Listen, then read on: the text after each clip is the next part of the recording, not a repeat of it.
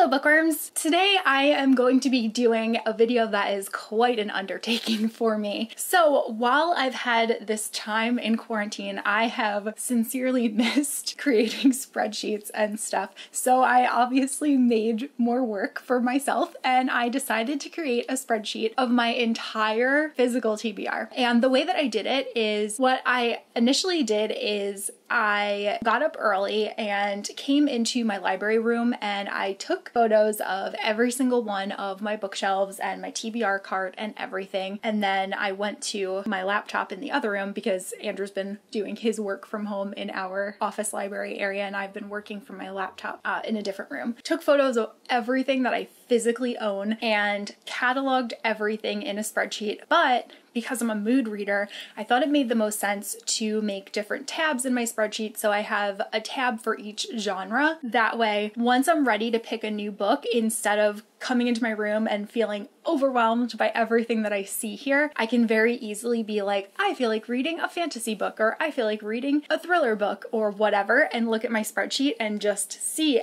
everything listed out without missing anything that I own in that genre. It's actually been really nice. Like, I've been doing this for all of April now, and I've been reading so much from my physical shelves, and it's just like making me so happy. So the category that I have by far the most physical books to read in is adult fantasy. So I decided to make a video that is showing you every single adult fantasy book that I physically own and have not yet read. If you want to see this for more genres, let me know. Like, I do have quite a bit of YA fantasy. I've got a lot of contemporary romance, all those kinds of things, science fiction. All of those were broken down, so it could potentially be like a new series of videos, like how last year I did my series of series videos. This could be a series of physical TBR videos if that's something that you would be interested in. But I'm gonna get started because I've got quite a bit to go through. I think that adult fantasy is the largest category for me because, first of all, it's the most appealing to me. Second of all, it takes me the longest to read. And third of all, there are quite a bit of series in here, so anything where I've like enjoyed the first book, I've tended to pick up the rest of the series. I'm looking at you, Wheel of Time. But also another thing that I did with my spreadsheet actually before I get started is that on the top of each spreadsheet, I put like 5 highlighted slots, and I look at my physical TBR and I pick out the 5 that I'm most excited to read, and then I put those in that top 5, so that way if I'm like really struggling, I can look at that and be like, oh yeah, I really do want to read these ones. So then if nothing's hitting me, I'll continue down and read through like the rest of the list, but that way I have like a spot to look immediately and see if anything is like calling to me. As far as adult fantasy goes, I have 82 unread adult fantasy books on my physical TBR, which is wild. That is a lot of books. But like I said, I do feel like I've been doing a better job of reading what I own, which has made me really happy. Okay, so the way that I'm gonna share this list with you is I'm gonna show you my top 5 next reads, and then the rest of the list will be in alphabetical order with the exception of Brandon Sanderson's installments in the Wheel of Time because I just included those with Robert Jordan because it's like the end of the series. But anyway, here we go. First, I have The Bloody Rose by Nicholas Eames. This is actually an April TBR book for me. I'm not really gonna go into much depth on these because we've got a lot to get through here. Next is Baptism of Fire by Andrzej Sapkowski. This is the 5th book in the Witcher series. Then I've got The Dragon Reborn by Robert Jordan, which is the 3rd book in the Wheel of Time series. Then I have Spinning Silver by Naomi Novik. And finally, The Starless Sea by Erin Morgenstern. So those are like my top 5 that I really want to read, and then the rest of the books will be in alphabetical order. In my top 5, I also wanted to diversify the list because obviously Wheel of Time is a very big priority for me right now, but I didn't want all 5 slots to just be the next 5 Wheel of Time books. Okay, here we go.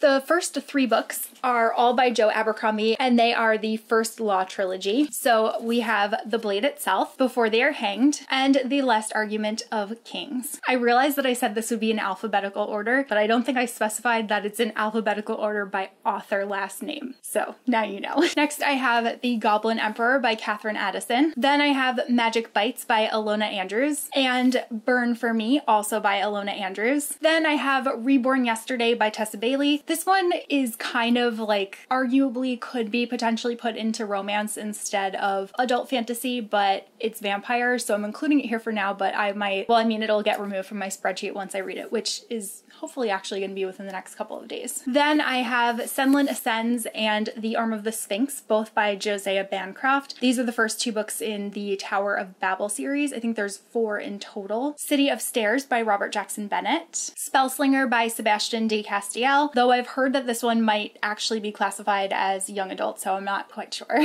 The Kingdom of Copper by S.A. Chakraborty. This is the second book in the Daevabad trilogy. Anansi Boys by Neil Gaiman. This is actually one of the only Neil Gaiman novels that I haven't read. And Norse Mythology by Neil Gaiman. This one's more like a collection of stories, so that's why I said the other one's one of the only novels I haven't read. Into the Drowning Deep by Mira Grant, who's also known as Shauna Maguire. Guilty Pleasures by Laurel K. Hamilton. This was actually given to me for free at New York Comic Con this past year because I went to the Laurel K. Hamilton and Sarah J. Maas panel, but I'm not 100% sure that I really care about reading this one. If I'm being honest, I might unhaul this. It's in the other room, but Dead Until Dark by Charlene Harris. This is the final book in the Sookie Stackhouse series, and I refuse to read it. I've read all of the other ones, and I love them, but I don't like how the series ends, and I won't read this one ever. It's just part of my collection sitting pretty on my shelf. Lost Boy by Christina Henry, which is a Peter Pan retelling. Then I have the Farseer trilogy by Robin Hobb, which includes Assassin's Apprentice, Royal Assassin, and Assassin's Quest. Next, we're moving into The Wheel of Time, which actually broke my bookshelf, so that was a fun day.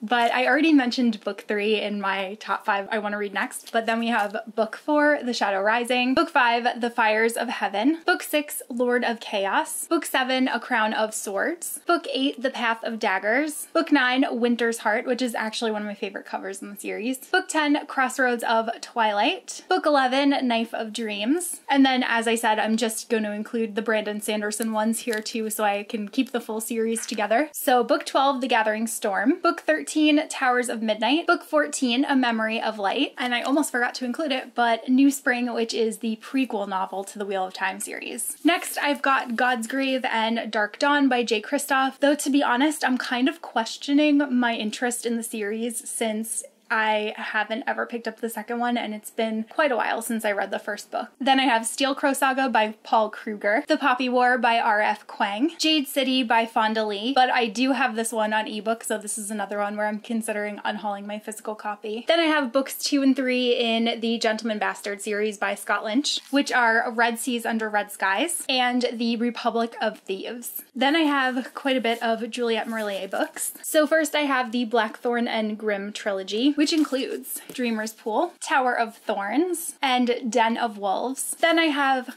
Heart's Blood, Daughter of the Forest, and Wildwood Dancing, all also by Juliette Marillier. Rosemary and Rue by Shauna Maguire. This is the first book in the October Day series, and I'm really hoping I like this so that I can just continue and read the rest of them. Dark Fever by Karen Marie Moning. Then I have a bunch of Terry Pratchett books in the Discworld series. Sorcery, The Light Fantastic, The Color of Magic, Mort, Equal Rights, Word Sisters, and Witches Abroad. Then we've got our next biggest category after Wheel of Time, and that is Brandon Sanderson. So first we have half of The Way of Kings because I have read half of this so far, and I'm planning on reading the rest of it really soon, as well as Words of Radiance and Oathbringer, and all 3 of these are the first 3 installments in the Stormlight Archive series, which I think everyone knows. But then I have Warbreaker by Brandon Sanderson and Elantris by Brandon Sanderson. Both are Cosmere books. Elantris is a standalone, Warbreaker is currently a standalone, but he's working on a second book, or has said that there will be. I don't know that he's actively working on it. Arcanum Unbound, which is the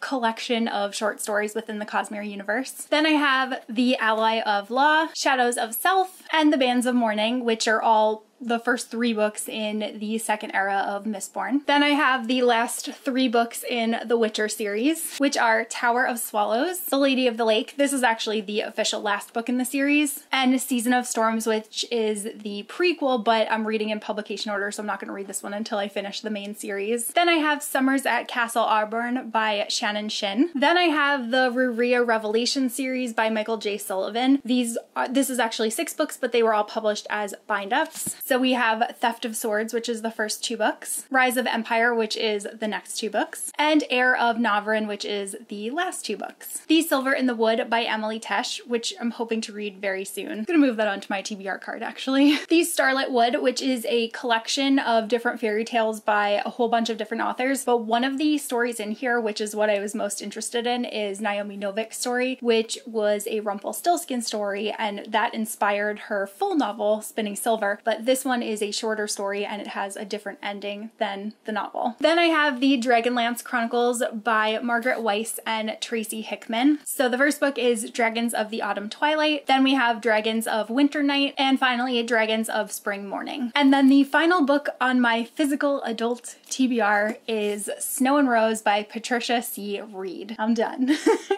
I'm a little dizzy from getting up and down so much during this video. That's fine. We made it to the end. So let me know if you want to see this for other genres. As I said, adult fantasy is by far the bulk of my physical TBR. The rest of the categories are definitely on the lower end, even to the point where I would maybe combine some of those genres just so it wasn't like a 2-minute video. I felt like this was a fun experiment making my spreadsheet. I feel like I learned more about myself as a reader from making that spreadsheet because I really got to see like what I buy the most of, what I'm the most interested in, the kinds of things that I pick up right away. Like I have a lot less contemporary on my TBR. I think I tend to read those like as soon as I get them because I know that they're going to be quick reads. And then also I only have 1 horror book on my TBR. I was like, what?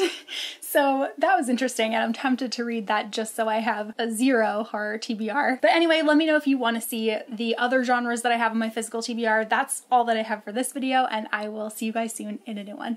Bye!